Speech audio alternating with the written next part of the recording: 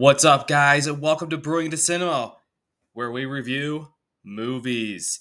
Tonight, we are wrapping up our love affair with Glenn Powell. Again, like I said in my last review, this dude is on an absolute heater the last year and a half. So this is the third film we've done of his. I promise it's the last one for a while, and we'll get into some other movies that don't have Glenn Powell in them. But for now, we're going to be talking about Anyone But You. It says it came out in 2023, but it came out, I think, like a few months ago, if I recall correctly.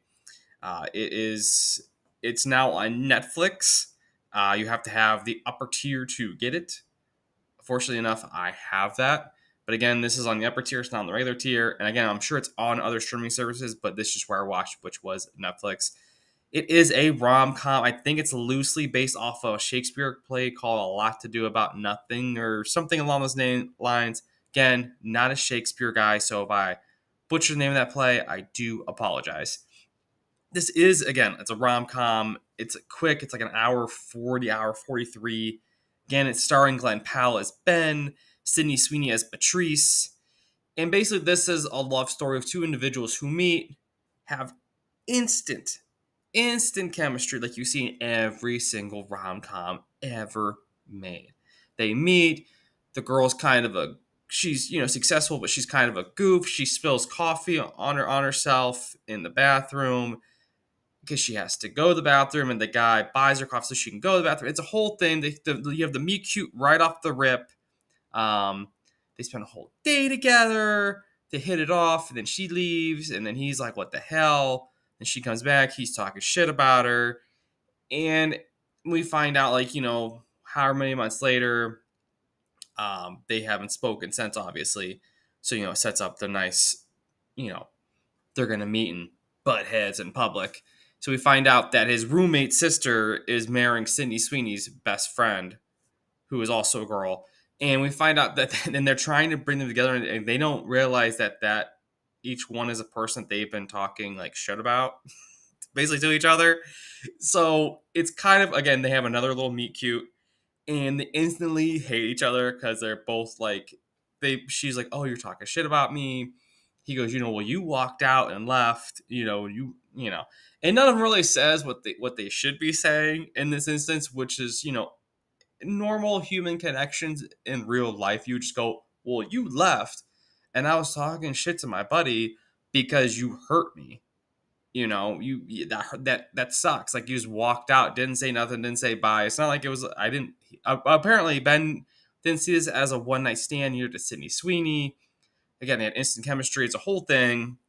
Then, of course, we have we're going to Sydney, Australia to get married where our parents live.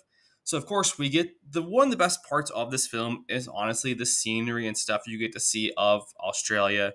You get to see how beautiful this country is, even though there's a million things there that will kill you. But I digress. But anyways, you get to see the beautiful Australia in all the misadventures they have together, pretending to be together because, of course, why not? Both of their exes who broke their hearts, well, Ben's ex broke his heart. She's from Australia. She has her new boo there. And of course, he's like a stud looking Aussie guy, great shape and has the accent. And Ben's like, I don't see what you see in this guy. But of course, he lives in the same country as her, and it's a whole thing. And then Sydney Sweeney had just broken up with her ex for of like long term, which is Jonathan, played by Darren Barnett, and of course Marguerite is Ben's ex, played by Charlie Fraser. Both good-looking people, because you're just gonna have good-looking people. That's just how films just work usually. And so then they decide, you know what? Instead of us fighting and trying to kill each other, when we're in public, we're gonna pretend like we're together, that we got together, and we're a couple, we're a team. And so they basically they use each other in a sense, because Ben wants to make his ex jealous to get her back. But at the same time, it's weird because Sydney Sweeney doesn't want anything to do with her ex. She's like, no, I don't want to be with him. But of course, the parents fly him into Australia, fly him halfway across the world to try and get them back together because they just think he's just this great guy. He's perfect for you. Of course, that wouldn't cause any problems. So, of course, Jonathan sees that Beatrice, Sydney Sweeney, and Ben have this, this chemistry, and like he's like, I didn't really she had a new guy or whatever, and there's like it's new, and all this stuff ensues, and of course they cause chaos for this entire film together. They're lighting flower structures on fire. They're stripping down to their underwear on the side of the cliff because there's like bugs on them or something or other. I forget what it was.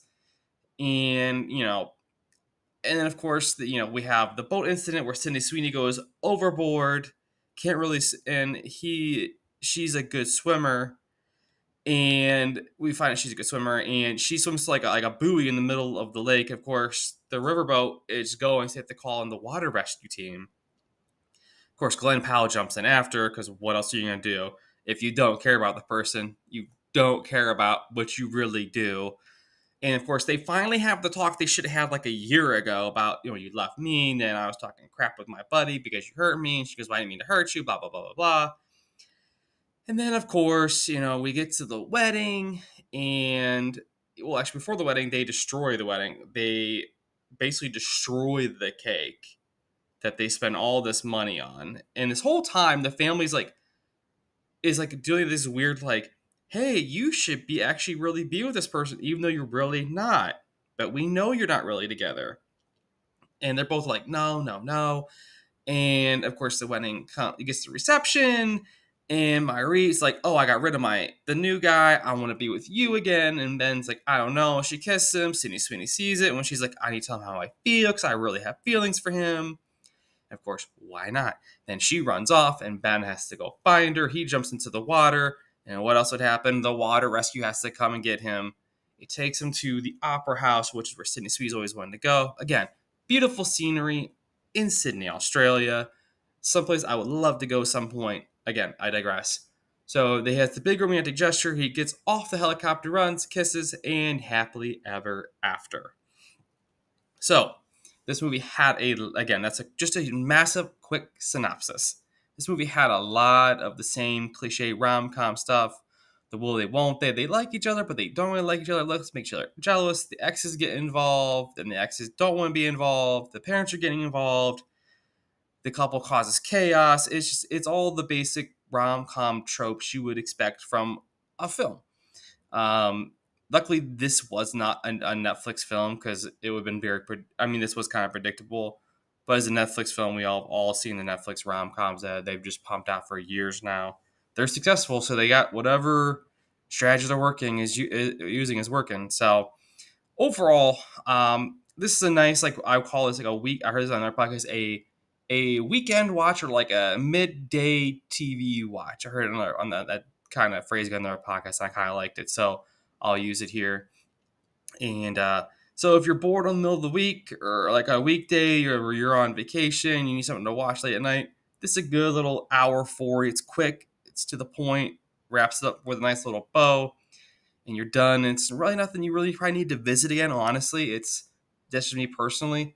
Because again, I didn't know really anything about Sydney Sweeney until this film. I had never seen Euphoria, which I know she's super famous from. I've never seen it, so didn't know what to expect from her in this film. I thought they did a good job, but again, it's just the super predictable tropes of the rom-com genre, which again, I am a sucker for myself.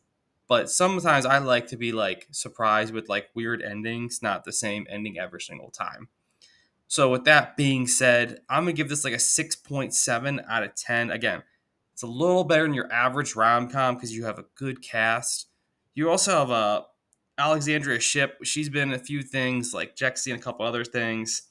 So overall, again, like I said, a 6.8 out of 10. And I will, not really sure what movie I'm covering next, but when I know, you will know.